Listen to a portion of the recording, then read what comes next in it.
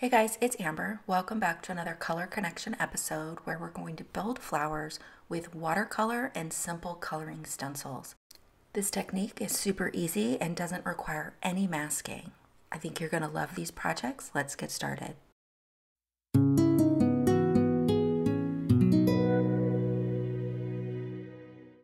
In this episode, we're focusing on the color palette from the August 2020 Inspiration Challenge. This is provided by Nicole Watt from our video inspiration team, and it's a lovely verdigris palette. Here are the beauty within simple coloring stencils that I'm going to use today. As I said, these are layering stencils, and I absolutely love this stamp set, so this is a great complement to that stamp set. Here you can see I have the Altenew Artist Watercolor set, and I'm just using a dropper to add a little bit of water to each of the pans that I think I'm going to use. I'm going to be using blues and greens to go with the color palette, and I'm mixing up a few different greens, and you can see that I'm using some Cool Summer Night, a little bit of Seashore, but I already have, I think that's Cherry Blossom down on the pan, so I don't normally clean off the colors that I've used in previous projects unless I really have to. I kind of just mix what I have on the page. So I've mixed up a color, and then I have a lot of water on my brush. This is a 6 round brush, but it has a point to it, which makes it easy to get into the nooks and crannies of this simple coloring stencil. And I'm just using a light wash for the first layer. So similar to your Build-A-Flower stamps or layer stamps, your bottom layer is typically going to be the lightest color, and then you're going to deepen up your pigments as you get to move through the layers. Altenew has done a really good job of creating these stencils so that the flowers are in the same orientation on the stencil, and I'll show you what I mean when I get to that. Here I'm just going to blot off any additional paint that's on the stencil. So here's what I mean by the same orientation. So I haven't rotated the stencil at all. It's pretty much in the same orientation as the flower before it, which makes it really easy to figure out where your stencil needs to go.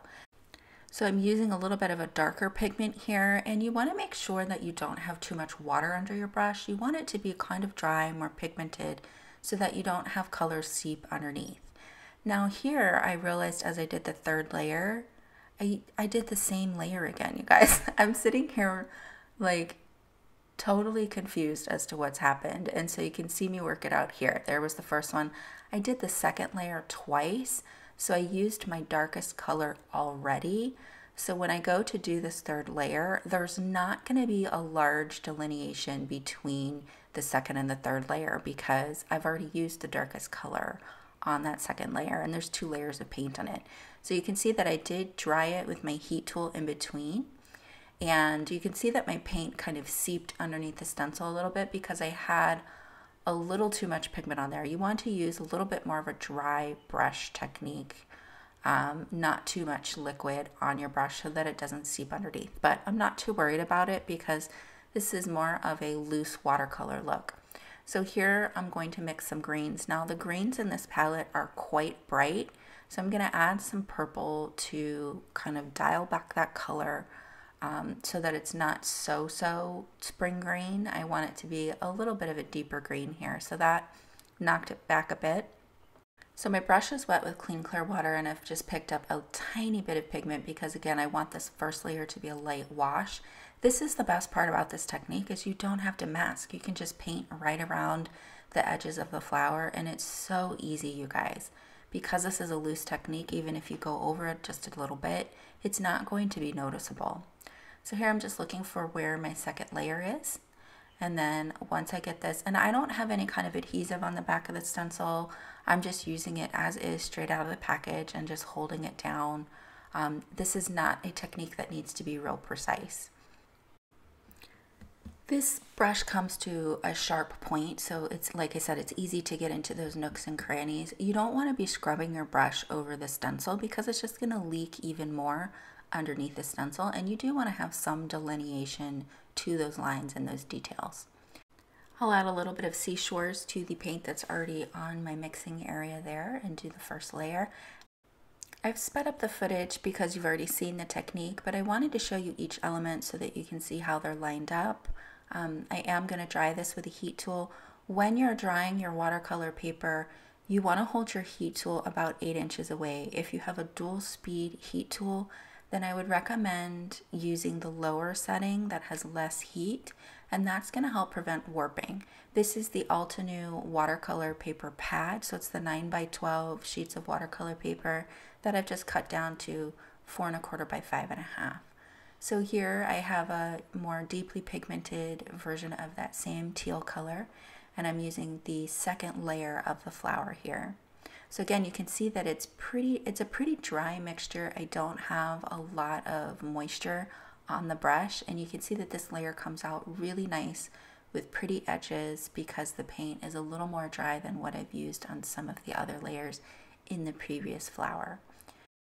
These simple coloring stencils coordinate with a stamp set. So this coordinates with the Beauty Within stamp set, which is definitely a new favorite of mine.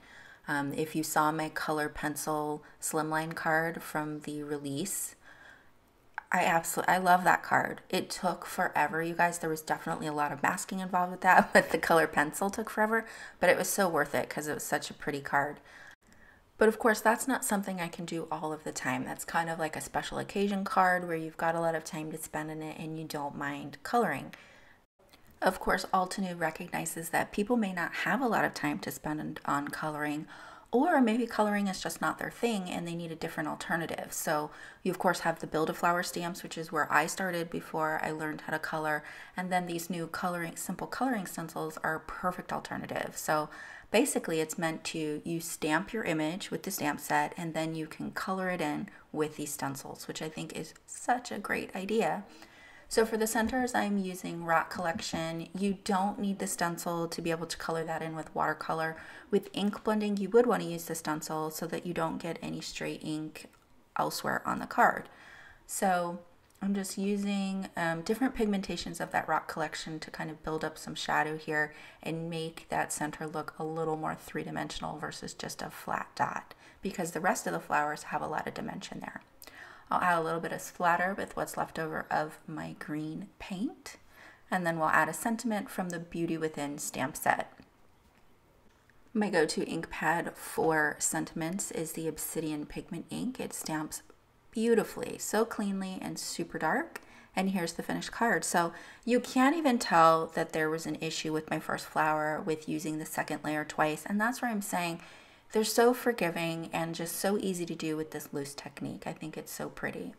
I'm going to move on to the trellis stencil and create a little bit of a background. Maybe you don't want your flowers just kind of floating out in space. So I'm going to water down and just use a pipette to add some water to that green that I had been using. I'll water it down because I want this to be a really light background. I don't want it to stand out.